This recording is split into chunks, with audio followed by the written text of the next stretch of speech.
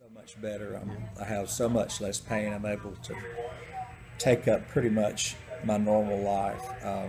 I'm semi-retired now. I don't work all the time like I used to. I certainly don't put in the hours I used to.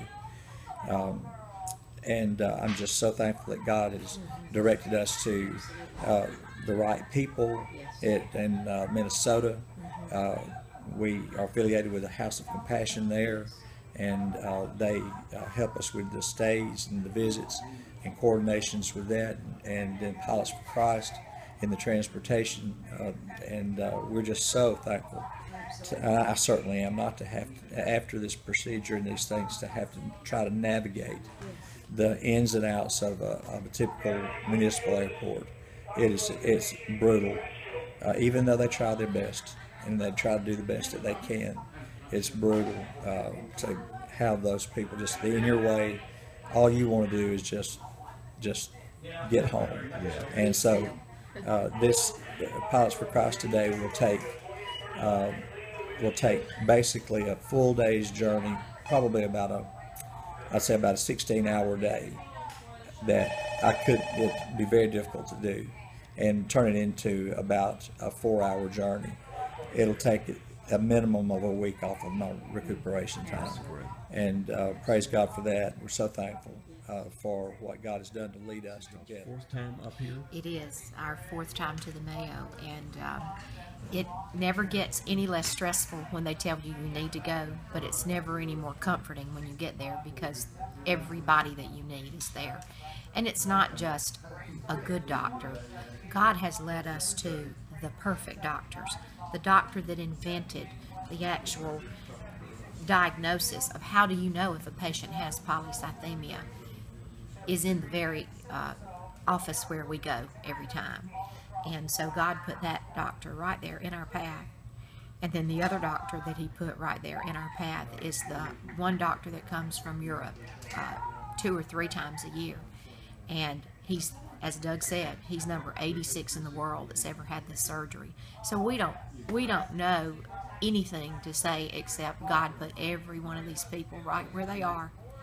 And we are so grateful. Even the House of Compassion has opened our eyes to a whole new ministry of where do you stay? What do you do when you're going through these terrible medical procedures? And they're so painful. And Doug is never going to complain or never whine, but he lives with a pain level somewhere around a 7 or an 8 every day. And when you have these procedures, they're off the charts for several weeks. But we're so grateful because we know God took us every step of this journey to the House of Compassion, to those wonderful people and we have now become a part of that house. When we go, we're not guests, we're workers. And we just know that God is in control. We are so not, and we have so accepted that. And we are just so thankful that Doug has been spared. Our children have been so afraid. You know, we go all that distance and our children can't come with us, our parents can't come with us. It's just us. And it's been such a comfort to know that we're in a good place with good people, and our children are so appreciative. We had a little extra excitement while we were here because I have asthma very badly, and that was one reason that we were talking to Carolyn Castleberry. She wanted me to go to where she goes to get her treatments.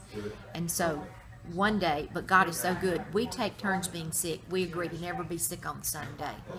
And Doug had just had his first little shimmer of recovery and light and hope, and I had a terrible asthma attack to the point where he was calling 911, and I think he got the 9, and I was, with my last breath, I was going, no, please, because we had a huge doctor's appointment for him.